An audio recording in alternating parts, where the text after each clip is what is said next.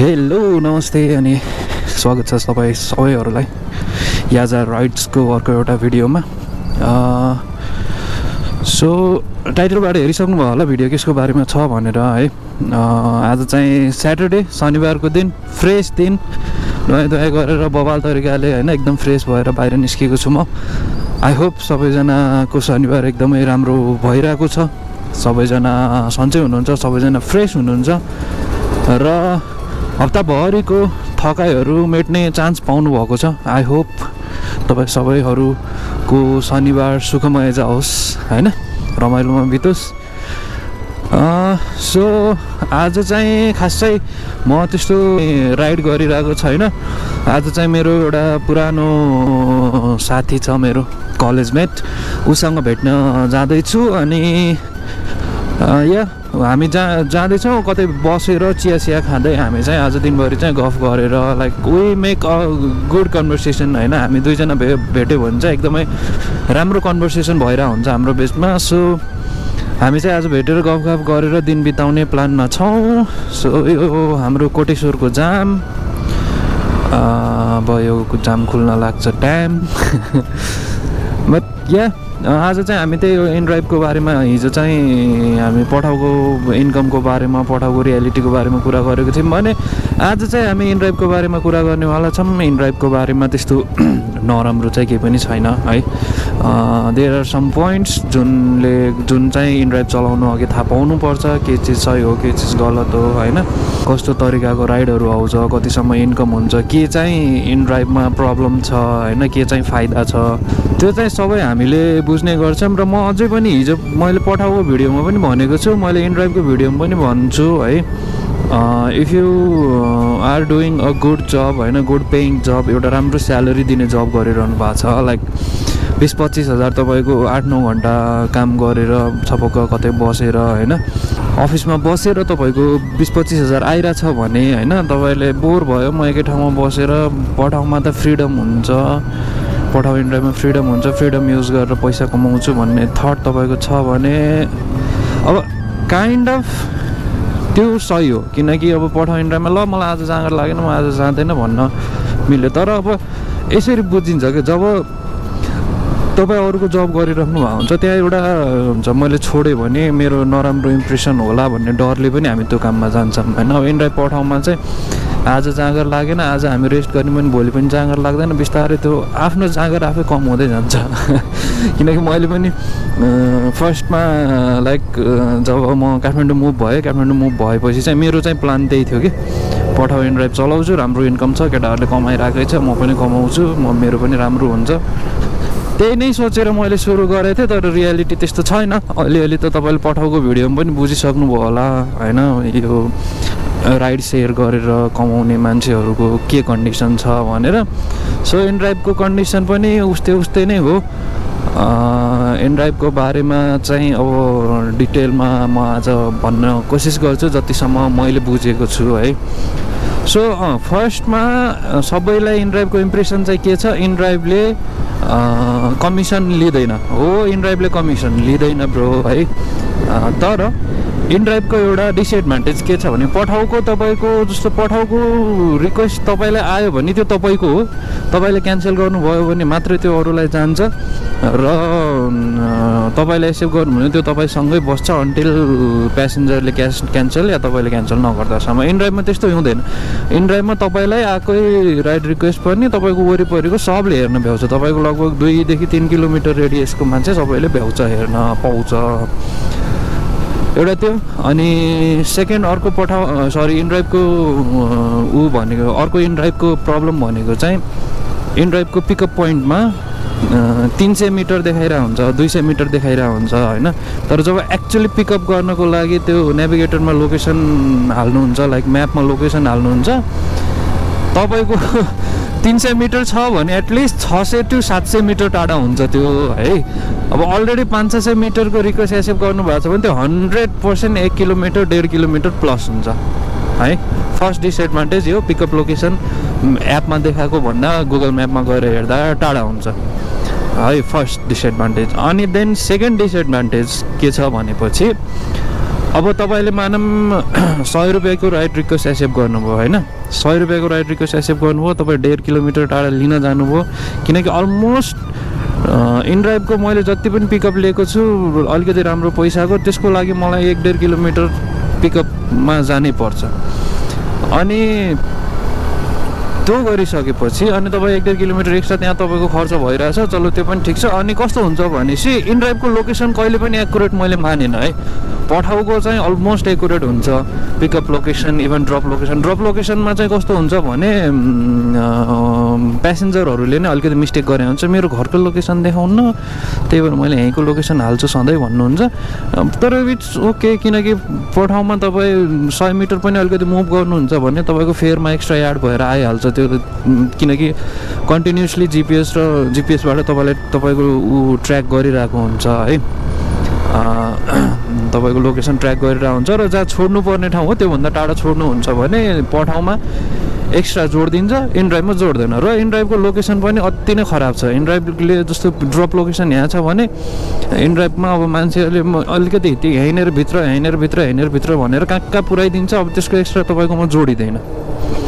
अनि अर्को डिसएडभान्टेज त्यो छ। सो इनड्राइभको चाहिँ पिकअप र ड्रप लोकेसनमा अलिकति डिसएडभान्टेज छ, त्यो चाहिँ मान्छु। र अनि अर्को राइड लिइरहेको बेलामा है, तपाईँले एउटा राइड एक्सेप्ट गर्नु, पठाउमा एउटा राइड एक्सेप्ट गर्नुभयो, त्यो राइड सकिने बेलामा सक्नुभन्दा 200 मिटर अगाडि चाहिँ तपाईँलाई रिक्वेस्ट आउँछ। तर इनड्राइभमा तपाईँले राइड रिक्वेस्ट गरेर जबसम्म तपाईँको त्यो अर्को लाइक त्यो प्यासेन्जरलाई पिक गरेर आइएम हियरमा क्लिक जति बेलासम्म गर्नुहुन्न त्यति बेलासम्म तपाईँलाई रिक्वेस्ट आएको आए अरू नयाँ रिक्वेस्टहरू आएको आए गरिरहेको छ।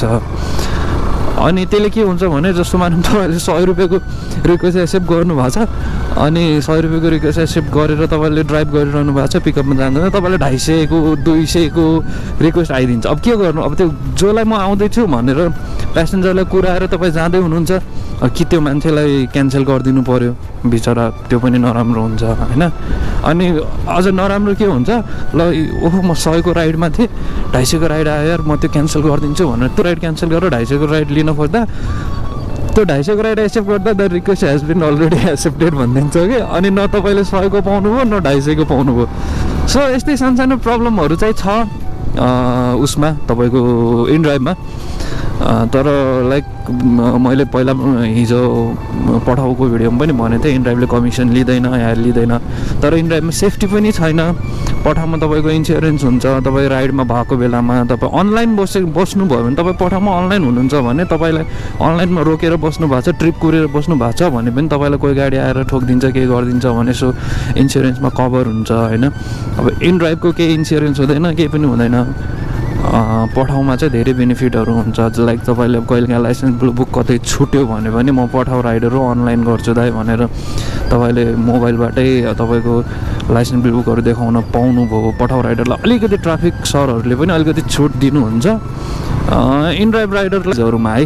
अब मैले आफै पर्सनल्ली फेस गरेको कुरा हो, त्यही हो।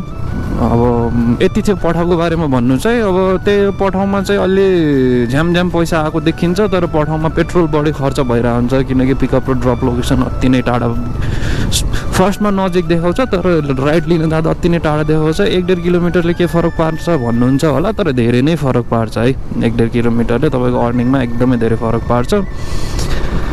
त्यही हो, सोचेर विचार गरेर चाहिँ अब यो एपहरू युज गर्नु होला, राइड सेयरिङ एपहरू। पैसा कमाउने म फुल टाइम नै गर्छु भनेर, फुल टाइम नै गर्छु म गर्न सक्छु भनेर तपाईँको थट छ भने गर्नु है, त्यसको लागि म रोक्दिनँ। किनकि फुल टाइम दियो भने स्कोप छैन भन्न मिल्दैन, दुवैमा स्कोप छ, इनड्राइभमा पनि पठाउमा पनि होइन। पार्ट टाइम गरेर म काठमाडौँमा बसेर पढेर र पार्ट टाइममा बाइक चलाएर रुम रेन्ट मेरो खर्च सबै उठाउँछु भन्ने तपाईँको सोचाइ छ भने एकचोटि रिकन्सिडर गर्नुहोस् त्यो चिजलाई चाहिँ है। सो ल, इनड्राइभको बारेमा चाहिँ खासै त्यस्तो भन्नुपर्ने थिएन, यति नै थियो। अब म चाहिँ मेरो साथीलाई भेट्न गइरहेको छु, धेरै लङ टाइम पछि उसँग भेट हुँदैछ। आज चाहिँ यतै एकछिन हामी खाजासाजा खाएर रमाइलो गर्छौँ, एन्ड देन यहीँदेखि लेफ्ट हो जस्तो लाग्यो मलाई। अनि त्यसपछि चाहिँ अब हेरौँ के हुन्छ कस्तो हुन्छ। मैले चाहिँ उसलाई जाउँ न त कतै घुम्न भनेर भनेको थिएँ फर्स्टमा, उसले चाहिँ घुम्न नजाने जस्तो कुरा गऱ्यो। तर सिट यहाँदेखि बाटो छैन। यो गुगल म्यापको खराबी। अब देख्नु यहाँ कहाँ छ बाटो, ल यहाँदेखि लेफ्ट जा भनिरहेछ। यस्तो रिस उठाउँछ यो गुगल म्यापले साला। यही हो क्या गुगल म्याप ब्रो। योभन्दा अगाडिको त्यो गल्लीको अगाडि बाटो हो जस्तो लागिरहेछ मलाई म्यापमा क्या। तर इन्फर्मेसन भिडियोहरू पनि आउँछ, राइड भिडियोहरू पनि आउँछ। डोन्ट वरी है। कल गर्नुपर्ने भयो उसलाई, म चाहिँ कल गर्दैछु।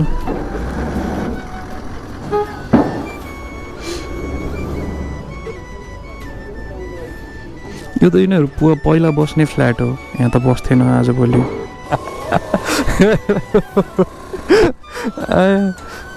यहाँको कहाँ गयो यहाँको पहिला बस्ने बासिन्दाहरू? कता हो हामी?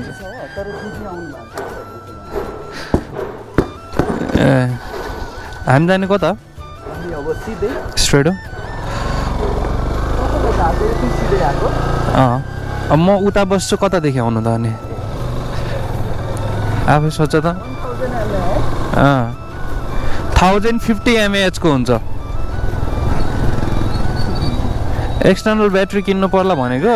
अङ्कल एकछिन वेट गर्नु न हो म्या सुड्डो।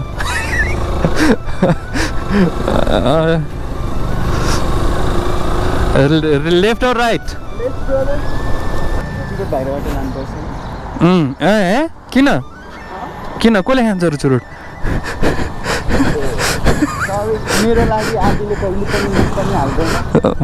मैले कहाँ चुरोट खान्छु बे? सो यति बेला चाहिँ हामी अब चिया खाएर फर्किँदैछौँ। एन्ड आजको राम्रो थियो, अलमोस्ट 4-5 घन्टा नै बितायौँ हामीले। एन्ड देन जे जति पनि कुराहरू मैले भने इनड्राइभको बारेमा, द्याट वाज इट। अब के गर्ने नगर्ने तपाईँहरूको आफ्नो उसमा भर पर्छ। मेहनत गरेँ जहाँ पनि पैसा छ, मेहनत गर्न नसके कहीँ पनि पैसा छैन। मैले चाहिँ यति नै भन्न चाहेँ र मैले बुझेको र मैले जानेको अनुसारले मैले पठाउ इनड्राइभ दुबईको बारेमा तपाईँहरूलाई 2वटा भिडियोमा मैले सम्झाइदिइसकेको छु। यति नै थियो आजको भिडियोको लागि, तपाईँहरूको लागि। र आगामी दिनहरूमा पनि इन्फर्मेटिभ, इन्टरटेनमेन्ट र ट्राभल भिडियोहरू अझै पनि आउनेछ। अझै मैले पठाउ राइडहरूको तपाईँहरूलाई एक्सपिरियन्स दिन बाँकी छ। त्यो सबै भिडियोहरू आउनेछ। त्यतिन्जेलसम्मको लागि स्टे ट्युन।